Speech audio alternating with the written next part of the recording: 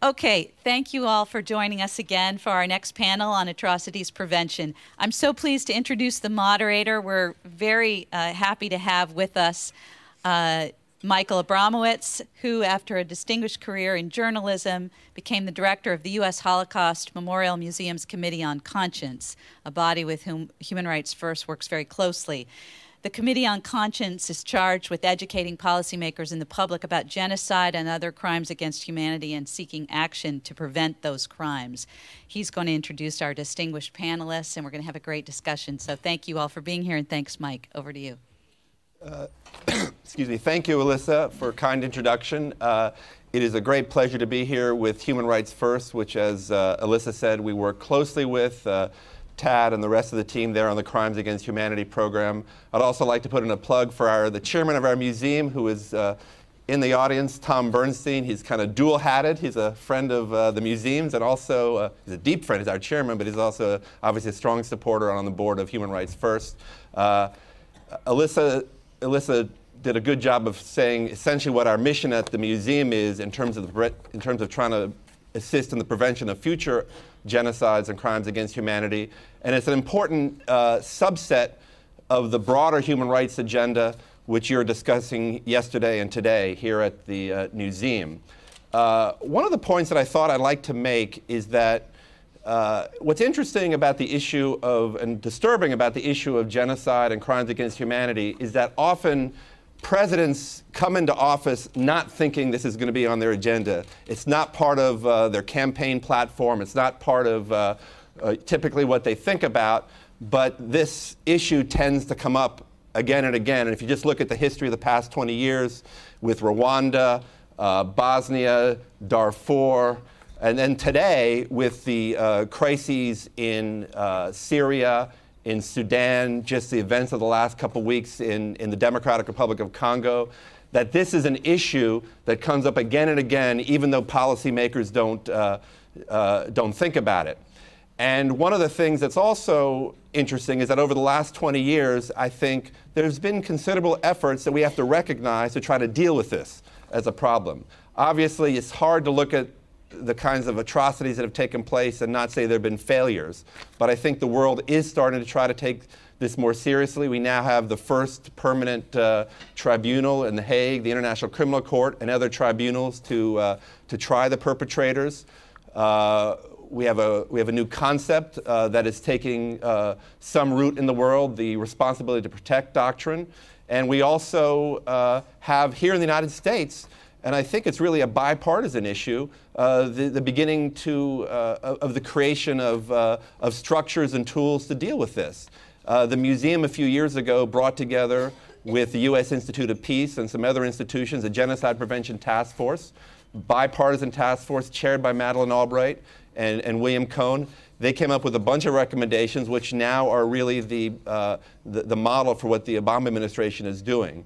So, it's hard to sometimes look at the glass and say this is success, but I do think that we're moving in the right direction. We have two tremendous guests, panelists, to talk about this issue with us today. Two of my favorite people and people that the museum works very closely with. To my right is Rich Williamson. Rich was the former special envoy for Sudan under President George W. Bush.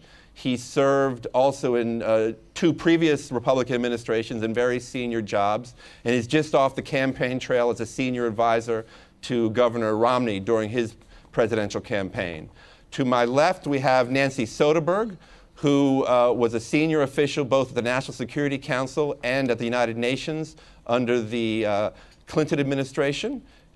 She now runs the Connect US Fund, which is devoted to engaging US in the world. Both Nancy and Rich are members of our Responsibility to Protect working group at the museum. We're going to come out with some recommendations in the next couple months. Both also have a great blend of idealism and practicality. And so I think it's a really great group to kind of discuss a very important subject. So I'm going to sort of guide them through a couple of, about a half hour or so of questions, and then we're going to try to open this up to the audience. And I think it would be very difficult to have a conversation today about mass atrocities without really focused on what's happening in Syria. 40,000 civilian deaths, crimes against humanity certainly. I would argue there's a risk of genocide in the months ahead. It's not the only crisis we have. As I said, the Democratic Republic of Congo is really very serious and heating up in recent weeks. So I'd like to start with Rich first and ask you, as you look at the issue of Syria in particular, but you can feel free to bring in some other crises, why is it so difficult? Where is the political will, do you think, to deal with these kinds of looming threats to humanity? Well, first, let me just thank Mike and Alyssa and acknowledge my friend Nancy Soderberg, who's done a lot in this and other areas of U.S. foreign policy.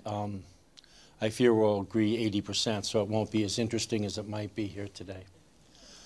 I think Syria is a demonstration of the political costs of engagement. I believe after the Bush administration's poor handling of post-conflict Iraq and Afghanistan, there was an enormous fatigue. And this was evident in President Obama's foreign policy. So it's a reluctance more generally to be as involved. Add to that that you've got not a lot of political capital you gain by getting engaged in these things, and huge risk. And that also is a cautionary tale. And third, it brings home that Libya really was a unique circumstance. Muammar Gaddafi, who really is quite a remarkable person, because he had all this oil wealth for 30 years and managed to make sure he had no friends in the world. And therefore, once the uprising began there, it was easy to unify the Arab community, the African community, and eventually the world community to take action. When, as I'm sure Nancy had this experience in various diplomatic roles, when you spent time in Egypt or Tunisia or sub-Saharan, usually a question with a head of state it would be, what's Gaddafi up to? Why is he sending money down here to some troublemakers or whatever? And so when Muammar Gaddafi got in trouble, he didn't have friends, so it was easier to get international support to take action.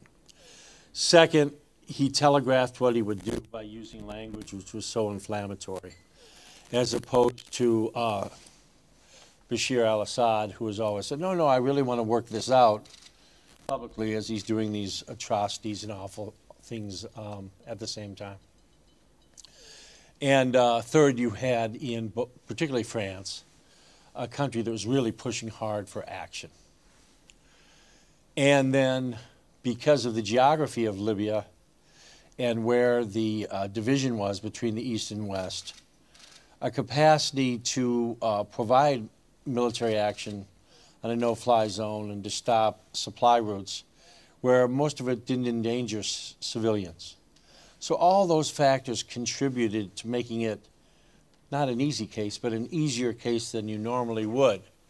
And I give the president and his team, Samantha and others, great credit for how they addressed the Libyan issue. And I thought it was very commendable, but I do think it raised false expectations in future cases. I think Syria is more typical, where it's messier. You've got a government with lots of friends, and particularly for Syria in the case of Iran and Russia. You have an administration which understandably doesn't want to risk that much. The American public that isn't that engaged. And frankly, I don't mean to be too harsh, but I think there was a decision not to act. And so I think Nancy's experienced this too up at US-UN. When you don't act, when you really don't want to do anything, you say, okay, we'll take it to the UN. Which is really a posture, not a policy, because nothing was going to happen there. Russia wasn't going to let something happen. But politically, you could say you were doing something. And again, I don't mean that as a criticism of either party, because both parties engage in this. But the result was that it picked up steam, it got messier, etc. The famous story of the boy Al-Khatib, the 13-year-old, in March 2 years ago, or 20 months ago, who was at a demonstration, taken away, delivered on his parents' doorstep 2 weeks later. He was dead. He was wrapped in plastic and a blanket. Underneath, his body was mutilated. His penis had been cut off and put in his mouth and left as a message to his parents and others. I think when that happened, it was pretty clear that Bashar al-Assad wasn't waiting to see what the UN said. He was going to do ruthless things to stay in power. But there's no appetite to act, and I'm sympathetic to it. But if we're going to be successful, you need action earlier. And we've seen that in the Eastern Congo with the most recent activity of M23 rebel group. You see that, of course, in Darfur. And you may be seeing that in Mali now as it gets worse and worse. Nancy, same question to you. I'd like you to talk a little bit about Syria, but you could also address some of the other conflicts that we've talked about, Congo, Mali. You know, from your perspective, from being both inside the government for many years and then also as a kind of an outside advocate, why is it so difficult to get, you know, action on dealing with these issues? Well, I think largely I agree with Rich's comments as he predicted, although I would disagree with the premise that this inaction in Syria is linked to fatigue in Libya and Iraq and Afghanistan. Had none of those happened, I don't think we would have been doing a whole lot differently. In fact, we might have done less in a way that the contrast made us look at having to do something. To this day, the only thing the U.S. has really done is call for Assad's regime to fall with no force to back that up, and humanitarian aid and non-lethal aid to the opposition, which we haven't even recognized yet. France and the UK have. I think it's inevitable that we will, and that over time, it looks like Russia's beginning to crack its support of the regime. But I think that this is an example of where the world is in the responsibility to protect thing, which is still very much in a Westphalian society where the exception to the rule is the infringement on sovereignty, as we saw in Libya. As Rich said, Libya was a unique case where you had a madman, obviously incredibly threatening to kill people with no friends, and we intervened. Syria has two veto-wielding friends on the council, Iran and China, and has, Russia and China, and has Iran as a very, very big, complicating regional power supporting it. And if you look at where is the state of the world in intervention, yes, it's made some progress. Less on the use of force than in the need to prevent. I think the best example of prevention was in the 2008 case in Kenya, where that could have blown up and been a massive military intervention. Instead, you had, you know, wise men, you know, from Africa going in and really stopping the conflict in a way that has gotten not as much attention. But I attribute sort of the challenges to the R2P to be three things. The first is what I call NMR, because everyone in Washington loves acronyms. Not my responsibility. And to me, that's the hardest thing. The responsibility to protect says that if a state is unwilling or unable to deal with the problem, the responsibility falls to the international community, but who? And so until you have one country willing to stand up and really drive it, as we had in France there, you're not going to have a move forward. Secondly, this point of Westphalia, you really have countries not willing to cede sovereignty or infringe others' sovereignty, particularly those countries with human rights abuses to worry about at home. Witness Russia and Chechnya, or China with its multitude of human rights abuses. It's afraid of setting a standard there. And third, there's a new dynamic, particularly with the BRICS, coming up, that they are deeply reluctant to authorize the use of force. If you look at who abstained on the resolution on Libya, the two BRIC countries that are not permanent members, Brazil and India, both abstained. Germany, all three of those are likely to be eventually permanent members. And so until you can accommodate those three challenges, I don't think that R2P is going to be used through the use of force. And what that leads me to think is, all right, over time that'll change. But right now, that's the world in which we live. It's still very much Westphalian. We're not in the post-Westphalian phase yet. So what does that mean in terms of how can we, those who care about stopping atrocities, it comes all about prevention. I'm having been in the White House during the Rwandan genocide, all of us who were there are haunted by our failure to stop that. But I'm not confident that the world has changed dramatically because there isn't a prevent genocide use of force that you can trigger within 2 weeks once the violence starts.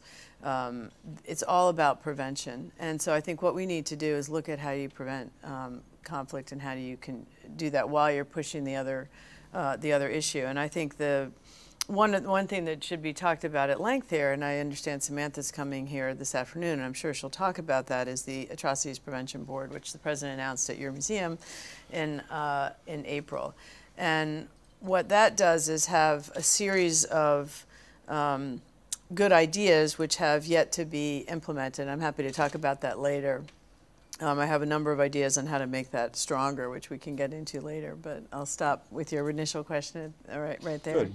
Well, I think actually for both of you, you've kind of teed up about half a dozen really good subjects for us to kind of drill down deep into. I would like to focus in on the question of prevention from this perspective. You know, a lot of times when you have this conversation, and we're having it today a little bit, you go immediately to the military intervention. And obviously, if you, in a full-blown crisis like Syria, you know, you're really talking about military options, all of which are probably bad, and it's about what the least bad options are. But what you really want to do, it seems to me, is really prevent these crises from metastasizing in the first place to the point where you're kind of confronted with these really terrible options. So I would like to ask both of you, both of you served in very senior positions in previous administrations. Are there lessons that you took away about non-kinetic options that really ought to be given more serious attention by the policy community? You mentioned one, the kind of preventive diplomacy that was employed in Kenya in 2007, 2008. But are there other non-kinetic options that you think really could be focused on? I'd like to start with you, Nancy, and then come to you, Rich. And try, if it's possible, to speak from your own experience from being senior policymakers. Take your blinders off. Whenever you're in government, you are always under attack, and you're always out there defending whatever you've done because you obviously believe in it, because you did it. And it's really hard to step back and say, all right, maybe we're looking at this the wrong way. And I noticed it with the Rwanda genocide. I wrote a book about and went back and looked at all the original documents and really dug in of what could we have done differently, tried to be objective. And one of the big mistakes that I took away from that, and I've seen it repeated time and time again, is don't get sidetracked by the little itty-bitty progresses. In the Rwandan genocide, the entire focus of our efforts was, one, to protect American lives, and two, to get the peace process back on track, because if we were able to get the peace process back on track, so at least the killing would stop. And so every little bit of progress that you could make, as peripheral as it was, that's where everybody's focus went. And meanwhile, the genocide was going on. So the first 2 weeks were talked about trying to get the Arusha process back on track, while the genocide was just going on unabated. And so I think those little things are great, but don't be afraid to step back and say, no, that's a sideshow here, and the larger issue comes. We've also, as you know, since we've had these discussions directly, I think the Atrocities Prevention Board is something that can be real. I think there are 4 things that need to be done to make it real. One is to give an executive order. That's been expected from the White House, and I hope you'll ask Samantha where that stands when she comes this afternoon. I know they're working on it, but until you have an executive order embedding it, it's not necessarily clear to the agencies what exactly it means and where it comes. And that would really set out the priorities and everything else. The challenge with the APB, as one official put it, is it's got to be in the Serious Deputies Committee decisions, or it becomes what one official told me, a cute little sideshow that people say, oh, we're worrying about that, but it really doesn't get into the options. And without that strong press, you need it. Secondly, it doesn't have a budget. There's absolutely no money. We need a stronger, the Complex Crisis Fund is starting it, the new bureau for the conflict stabilization organization, but none of those are really funded appropriately or embedded with a serious staffing and budget that it needs. Third, I think we could do more with the scenario toolkit. A lot of agencies that are involved in some of these decisions early on in prevention aren't briefed and socialized to the toolbox that exists in terms of the preventive. And lastly, I think we ought to start building international APBs all over the world. We can't do it on our own. So what other countries do we want to have act that would also have the same similar, the early warning signs? And Mike's right in that the R2P is far from a use of force only. That is very clearly stated in the doctrine of R2P, that that's an absolute last resort. So embedded in it are all these conflict states that we need to be much more sensitized. The signs of crisis and genocide are there. I would put on the table a big failure right now is Mali. A lot of conflict prevention organizations were claiming that the Tuaregs would come back from the Libyan mess very heavily armed and come back, and it's just one double perfect storm of the government being overthrown and then the Tuaregs being overthrown. Now it's a terrorist safe haven in the north. So those pieces of it, I think, of making the APB real and trying to internationalize it and always being able to sort of B-team your own negotiations would go a long way. Rich, you served in the Bush administration. President Bush, I know because I covered him, he was deeply concerned, really almost obsessed with Darfur. He actually put the issue of genocide prevention into the national security strategy, I think for the first time of any president. So this is a bipartisan issue. What did you learn from when you were the special envoy about what we can do to put a greater focus on prevention? Well, I agree with, there's nothing which I disagree about Nancy's comments on process and procedure and structure. And that can be strengthened. But also, for any of you who served in senior government roles, there are so many friggin' processes, procedures going on. And it's gotten much worse at the NSC in the last 2 administrations with the amount of time people send in principals committee and deputies committee meetings, et cetera, that that's not a silver bullet. What was reaffirmed to me strongly was that we have to back up and say, why do these things happen? And it happened in Sudan, it happened in Kenya, happened in Syria, as Professor Vellani from Dartmouth has written. Valentino, excuse me. Powerful people make decisions to open the gates of hell to solve their problems, and they find that acceptable. And their motivations aren't much different than the people in Washington. How many members of Congress cast votes that they're sure will make them lose office? And how many votes do they cast that they don't believe in to stay in office? My point is only, it's a natural inclination for people, including maybe particularly politicians, to want to seek office and once they're in it, to retain it. And what you have in these conflicts are people who are willing to do things that we find abhorrent, we find unimaginable that you would unleash these forces. But to them, it's acceptable behavior.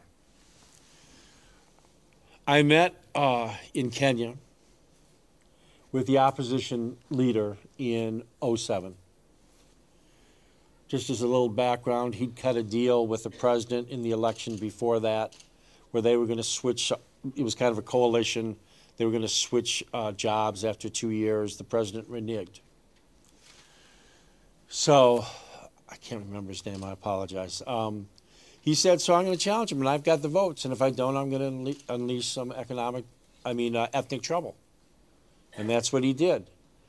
And I give Ban Ki-moon and Kofi Annan credit, but they went in and basically cut an unconstitutional deal where the one guy was able to keep his and the other guy became prime minister, but all the powers.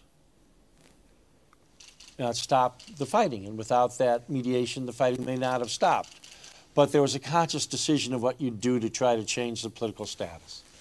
And clearly in Sudan, that was the same thing, a small group of people who had come to power in '89, and it's generally the same group of about 12 people, made a decision of how they were going to handle southern Sudan. And then when there were difficulties in Darfur, were willing to do it again. Now, there are a lot of factors that go into it. In Darfur, you had a spreading of the desert that made it more difficult for the Arab nomads, and therefore there was some more, the tensions were higher between them and the agricultural population, etc. But they lived for centuries with a minimum of violence. Some people in Khartoum said, no, let's go get that land and we'll help you. My point is, I think a lot of prevention has to go with making it unacceptable. And that means making the consequences much worse on people willing to do this. And I know in the case of Sudan, when there was a referral at the ICC for charges of genocide against Omar al-Bashir, it had a real effect on that group of 12 people. And they didn't, they were worried about their future. And so accountability is part of it.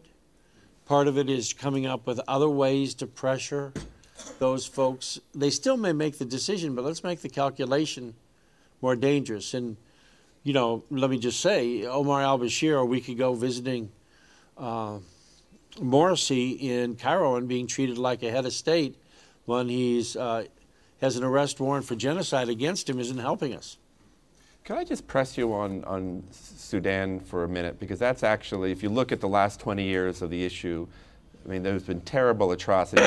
2 million people dead in the North-South Civil War, tens of thousands killed during the ethnic cleansing in Darfur. Now you have this terrible situation, which I would regard as one of the most serious situations in the world for human beings, which is a situation in the Nuba Mountains, where there are reports that the government of Sudan is obstructing, the delivery of humanitarian aid. This is an ongoing problem, and there is not an appetite right now in the world for military action to deal with this.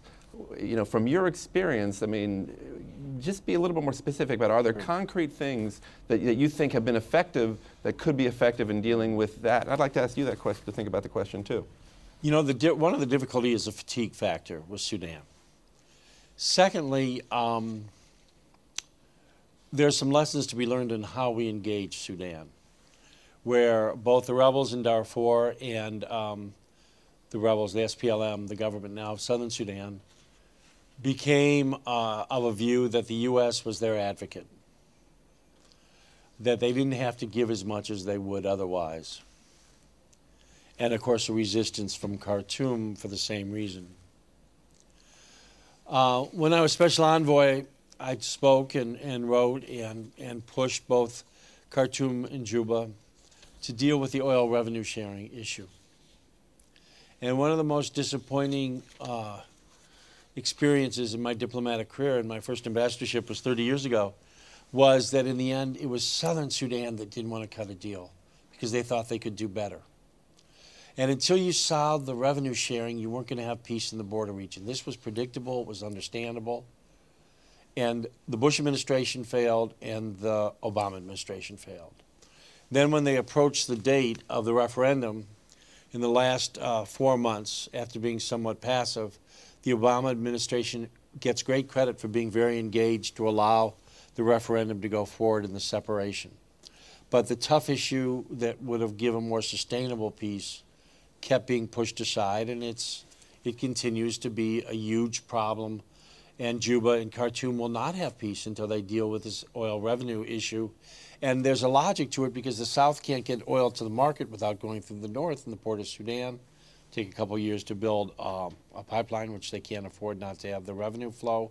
The North has to segue off that dependency and could accept some type of transfer fee. In other words, intellectually you could see it. Intellectually you could get both Salva Kiir and Salah Ghosh and Omar al-Bashir to understand that. But once they got in the room, because of all the baggage and the expectation of the role the U.S. would play, we failed. And I think we have to learn about that in the future, of not allowing one side to think you're going to be their blind advocate. And whatever they can get, okay, you'll get 20% more. And that's a failure of diplomacy by the U.S. And second, I always felt that the referendum should be used as a leverage to get the deal. But because of drift, the goal became just let's get through the referendum with peace and not deal with the tough issue. So I think indirectly the international community, the U.S., Norway, Britain in particular, deserves some responsibility for what's going on, because the opportunity to deal with the underlying problem was subsumed by let's just try to do the easy thing and get through the referendum. Nancy, do you have any thoughts about Sudan that you'd want to add to this? Well, Rich is the expert on that, and I think I would take it up a level in terms of some of the problems that he pointed out, or how do you sustain U.S. engagement? I agree. I think President Bush actually deserves great credit for getting that deal. The Christian community here very effectively came to him and said, this is a problem for the Christians in the South, and he engaged and got the deal. And that kind of engagement at that level is very hard to sustain. The president's busy, but often unless you have that presidential engagement, or at least the national security advisor or someone at the White House, there is a drift. And how many crises can you have do that? There's a few other things going on. I mean, I'm sure the president right now is thinking more about the fiscal cliff than he is about how to solve Sudan or Mali or the Congo. And I probably wouldn't argue that that's the wrong thing. So I think it comes back to this, it's not my responsibility as well. How do you keep that sustained responsibility when the American public can't even find Canada on the map? It's right there, by the way. They're looking at it. So I think in terms of you need to have a president, as we have, I think, now, and as we had in President Bush, particularly with respect to Sudan, a commitment to try and address these issues and have no one's more committed than Samantha Power, but she can't do it on her own. So I would say educating the population, having the toolkits, even though they're bureaucratic, they do have a way of bubbling up. But all this stuff can bubble up, but without the presidential attention to it, or at least the deputies committee, not much is going to happen. Can I comment about advocacy issue? Because I think Sudan, to me, was an education. For a lot of reasons I won't go through. It became a cause celeb with millions of people. Movie Hotel Rwanda, the effectiveness of the internet used to people, use of college campuses. But many of us have been in the advocacy community. And one of the lessons I had was the advocacy community helped make Sudan an issue. As Nancy said, it was really the churches that were most important. And it's very interesting because in 1999 and 2000, they went to Episcopal churches in Tennessee and Methodist churches in Texas. The people that cared about Darfur. It worked. And it worked. They said, either one that won, we're going to find a way to get to them on a moral standing. And obviously it worked with President Bush. And so that was a very clever and effective advocacy. And when I became the President's Special Envoy, I mean, I got a million emails. I had to change my email address a few times. But that was very encouraging, and the people on Capitol Hill. And so it was on the agenda. But it couldn't push it from being on the agenda to mattering that much. You could have a Senator Menendez, or a Johnny Isaacson, or a Frank Wolf. There were a handful, Don Payne. But I don't know the answer, but from getting it on the agenda to really making it a more important priority, the failure in the end of the advocacy community to make it more costly for Washington not to act was a surprise to me when I was in that position, because there were so many smart, well-intended, good people engaged in it. And I tried to coordinate and work with them to try to put pressure on the Hill or on the administration. And the limits of that was very discouraging, because I felt so strongly that we should stop the murder and mayhem and misery in Sudan. But I think that's also the nature of the presidency. And to me, you're not going to fundamentally change that except in rare circumstances. And so what I think is important to the community here that thinks about how to do the prevention piece of it is look at the regional centers, because the regions are the one who get it first and are most effective. So build up the AU preventive capacity. Latin America could, do its own probably. They're pretty sophisticated on it. Asia perhaps could do more, but make it the responsibility of the regional organizations to act in a preventive manner. Because once you lose that battle, people are going to die. I'd like to actually follow up on that, because a lot of our conversation so far has really focused on the U.S. responsibility. But if you look at how some of these crises have been resolved in the past, starting in Rwanda, where the genocide was ended by, Paul Kagame's military force, or the atrocities in Cambodia were ended by the Vietnamese, and the French took a very strong and leading role in resolving Ivory Coast. Which is another thing we haven't talked about. Nigeria actually solved Right. Sierra Leone without telling a soul in New York, and just did it. Right. So the question really is, both of you have really worked at the UN. Is there, over the next 4 years, an opportunity to engage other countries in this issue? I mean, it's a double-edged sword often with the United States, because people don't like us throwing our weight around and react against it. But is there a way, in a cooperative fashion, to stimulate, other countries to work on this issue with us? I think it's happening to a fair amount, and interestingly, through not just our State Department, but our military is very involved in regions, trying to train regional forces. There's not a lot of interoperability going, among the various regions, and they're not being trained necessarily to UN standards, but it's a step in the right direction, which is really interesting. In an ideal world, you'd have, the Chapter 8 regional authorizations to the AU to deal with Africa problems, some group in Asia to do Asia, Latin America, the OAS, where the U.S. could provide assistance when necessary, but not be the lead, and particularly not the lead political force.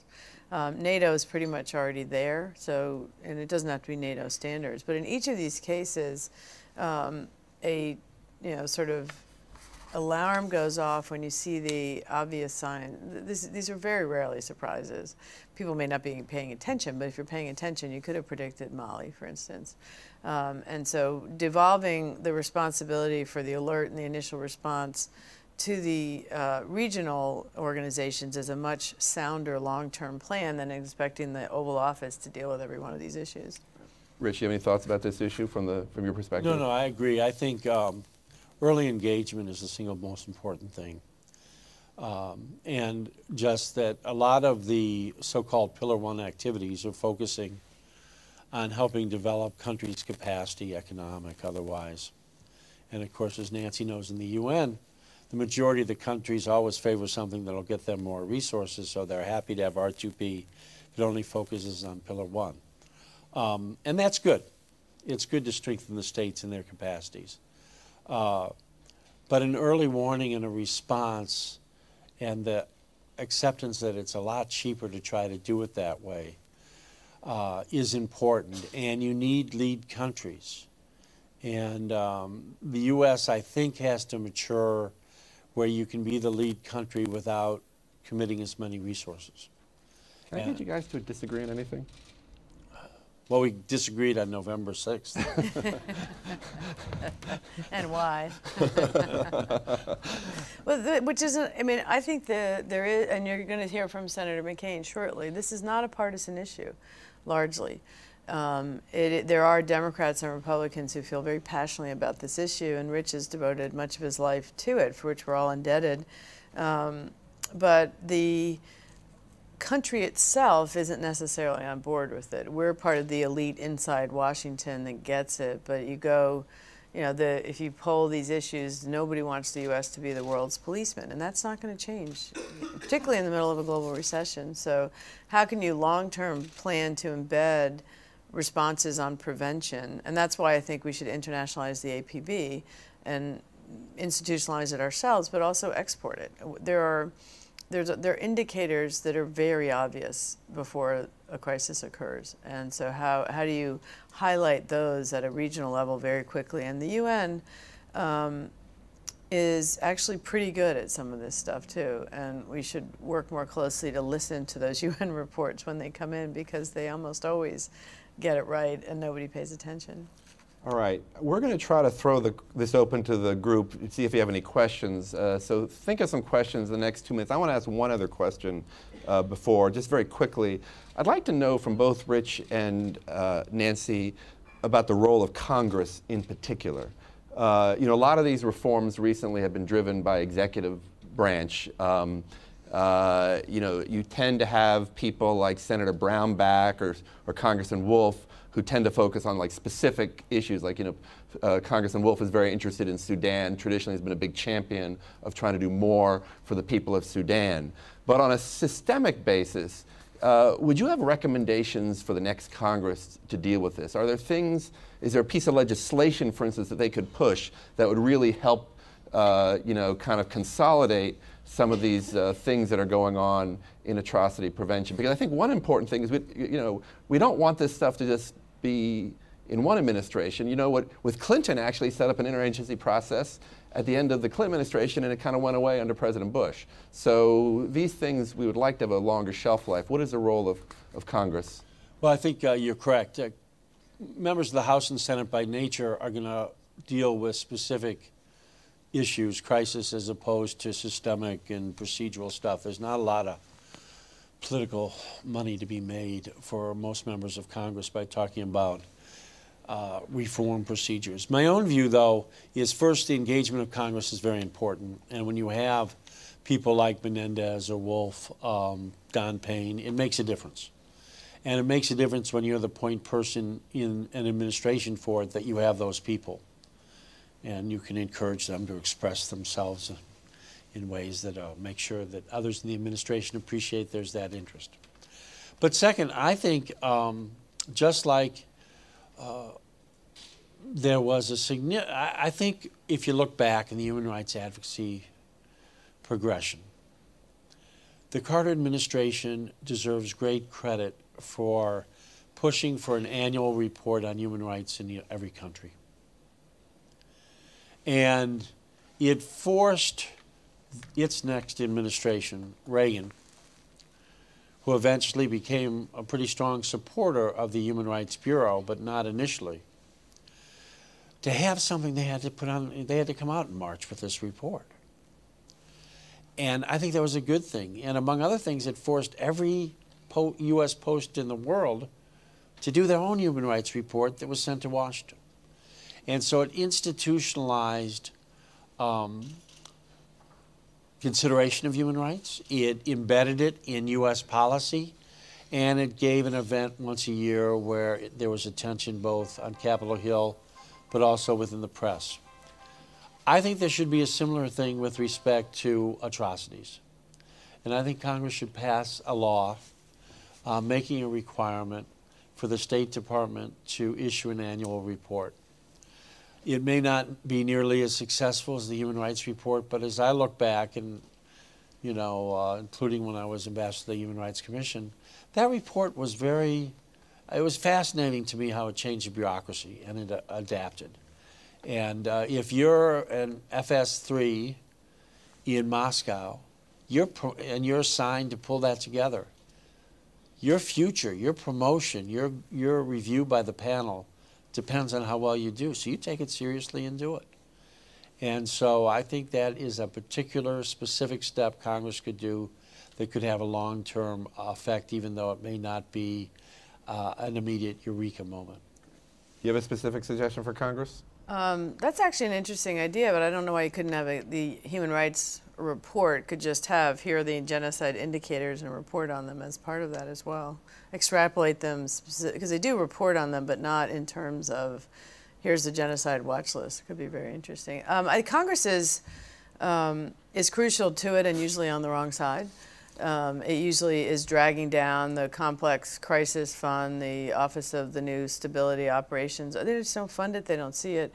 I think it's gotten a little better after 9/11 because it's not an accident that Osama bin Laden went to 2 failed states, Sudan and then Afghanistan. And so there is a sense that these things now, in the age of terrorism have a direct link to the U.S. security. So if you can sell it in terms of if we don't prevent this crisis, terrorists will show up, they might be willing to fund it. But they're way lagging behind their responsibility on this, and they need to step up to the plate and are key. Absolutely. That's why it falls to the president, and the poor State Department's running around trying to find funds for the Kenyan intervention. That's ridiculous. So they absolutely have to step up. All right. Any questions for our panelists? Shoot your hand up, and I will recognize you. Any thoughts? Any critiques? Back there. We have a microphone coming after you. Thanks very much. It's on, right? Yeah. My name's Kristen Broker. I work for the Jacob Blaustein Institute for the Advancement of Human Rights, and we've been active on this issue for a while. I appreciated both the panelists' comments today, and especially the suggestion that response to mass atrocities be delegated, in a sense, to regional organizations where possible. And I think that's a lot of capacity there that could be utilized better than it has been. But one big risk that comes up is the risk, of course, that human rights standards aren't going to be adhered to at all in the way you'd hope when some regional organizations take over, at least at this point. I mean, I'm thinking of plans right now for, the plan for the Security Council on Mali doesn't involve necessarily ECOWAS anymore. Maybe it'll be using the Malian armed forces to go back after being trained by the French and others. But how can the U.S. ensure that relying on regional organizations doesn't come at the expense of the kind of intervention or early warning that would violate human rights standards in a way that makes it counterproductive to engage? Thanks. Yes, you want to start?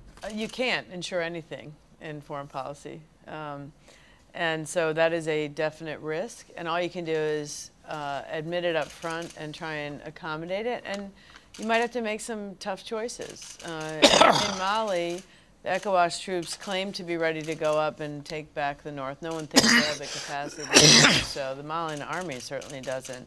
But could they do something good to try and tip the balance there? Most people think that unless you got some NATO help, that's not going to work. So it's not clear to me how that's going to play out. My guess is the French will go in and try and beef them up and help ECOWAS do it. But I think that's not a reason not to involve the international regional players. It's a reason to take a long-term effort and to train them starting now, not 2 months before the intervention's supposed to occur, but look at it long-term. And I think to a certain extent we're doing that. We have an AFRICOM. It's still weirdly up in Germany, but there is a 4-star command that looks at this, and General Ham is actually doing, I think, a pretty good job in trying to promote the need to do more on the continent. And here again, Congress needs to step up and help as well. But it's certainly a risk, but not a reason for inaction. Rich? First, please say hello to my good friend Felice Gear, and thanks for the question. I'm a cynic. How many NATO countries contributed to the Libyan R2P exercise? 27 countries in NATO, 6 participated. The largest European country and the wealthiest, Germany, sat on the sidelines. I think we have to be realistic. I think it's easy when, I think there's a tendency when you're sitting here and looking on the stresses of the U.S. to say, oh yeah, but there's this pool out there that can do it. And I'll tell you one other story that captures the politics of the local situation.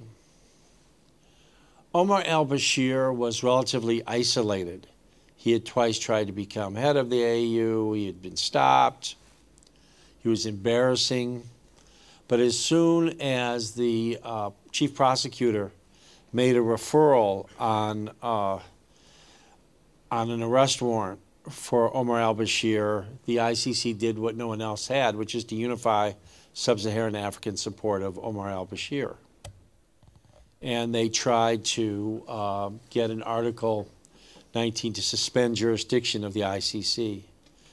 And I remember being in Addis at a meeting of the AU Committee on Peace, security and having all these ambassadors tell me that they all were going to, how terrible this was. Now, you and I both know why they thought it was terrible, because they figured their own governments were doing some of these atrocities and they might be next. The big threat was 32 countries would leave the ICC if it went forward, to which I said, well, I'm from the Bush administration. If they do, please give me credit. The point is, the abstract is not where this is done with. It's done with a specific case by case. I think it's important to build the regional organizations, to call on them, but it is not a panacea, and the U.S. is not going to be able to offload this on local regional organizations. Some are better. Latin America is a good example. But we should try to build their capacity. We should work with them. We should try to engage them. But I don't think we should overstate how much they're going to actually do. But you're also, it's not all about the military. They are certainly... The ICC wasn't about the military. Right, it was about legal action. In terms of the, but in terms of the capacity to step up in some of these cases, I think they're certainly capable of doing a better job, like on the OSCE. Where was it in Georgia? And we shouldn't let them get off the hook. I don't think we should anticipate much of a military operation. And Africa is still stuck in the 1960s anti-colonialism mentality far too much in many areas. But you know, there's a lot that can happen before you get to the use of force that isn't happening right now. Right. But let me also just, because Nancy's raised some disagreement. This is good. Good. I like disagreement. Well, actually, I was going to say Nancy raised a really good point that I just want to emphasize. On the military capacity. You know, ECOWAS did a terrific job when Côte d'Ivoire had its first fighting in the fall of '02. It was driven by France, who had client interests in Côte d'Ivoire. But the actual transportation and communications, the U.S. had to deliver. We have to be realistic about the capability of militaries in the world today. I love my favorite example is in Afghanistan, when Germany said, okay, they'd help train police. They had to rent 2 planes from Ukraine to move their troops. Be realistic about what the capabilities are, and the result is the U.S. is going to continue to have a heavy burden. And one of the things I give Bush a lot of credit for is he devoted $200 million to training peacekeepers in 9 countries and moving them to Darfur, which was a way to get the African troops that were trained. But the countries that did it weren't because they cared about peacekeeping.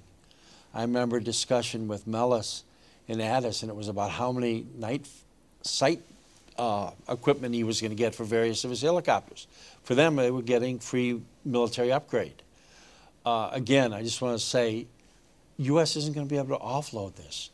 The U.S. is going to have to carry a heavy motion. Hopefully, we can be better at burden sharing, engaging others, developing capacity. But I think it's unrealistic to feel that these things are going to get done without the U.S. leadership, including material and support. And that's whether it's military or otherwise. I think we have time for maybe one or two more questions. I see 2 here. Why don't I just collect some questions quickly, and then we'll close. Those 3, them, you, and then you, and then... I'm Mary Ann Stein with the Fund for Global Human Rights, and I'm definitely a novice at this issue. But I wonder if you panelists have any thoughts about moving some of the thoughts about solution back even farther than picking up the signs, not that we shouldn't do what you're suggesting about picking up the signs of atrocities, but looking at potential conflicts over resources or ethnic conflict or whatever it is, and looking at whether there are any possible international entities or mechanisms that could be brought to bear even sooner than as the atrocities are building to up. deal with the issue of resources? Okay, I think, Well, by the way, not just resources, but we're out of time, various. basically. So maybe I'm going to have to. That's going to have to be the last question, because I think Senator McCain is here to give his keynote address. So maybe Nancy and Rich can just answer Mary Ann's question very quickly. And I'm sorry to the other 2 questions, but Shoot. I'm not sure I understood the question. Is it basically to try and see whether or not we could have some earlier efforts to resolve the resources conflicts? Well, all of these conflicts that we're talking about have causes, some of them very long-seated, ethnic conflicts, land conflicts, resource conflicts. And I'm just wondering whether there is, whether you have thoughts about creating some kind of a mechanism or an entity or whatever it might be that would pick things up even before they're at the stage you've been talking about. I mean, that's at the heart of any conflict negotiation. Unless you deal with the heart of the conflict, as Rich was pointing out in Sudan, it's going to bubble up again. You can put a lid on the smoldering fire, but eventually it's going to boil over. So unless you want to keep intervening over and over again, you've got to resolve the underlying conflicts. One of my fears of Afghanistan is that we're going to leave before we solve the underlying problems, which is the total lack of development in that country. And as one general said, leapfrog it from the 14th to the 17th century would be the big success. But I want to say thank you for that. And whatever Rich says, I fundamentally disagree with whatever he's about to say. So thank you very much for everyone. Do you have anything you want to say, Rich, in closing? No, just, you know, the administration deserves credit for what they've done on sustainable agricultural development. It's a constant battle to try to help countries come up to the 21st century. But the type of conflicts where there are atrocities are not because of climate. They're not because of decade-old ethnic tensions. They're because somebody decided it was in their interest to start these terrible events. All right, I want to thank Human Rights First. Read their Enablers report. I forgot to put that little plug for that. It's an important subject, and I really want to give a round of applause to Nancy and Rich for a really thought-provoking and great discussion. Thank you, that was fun.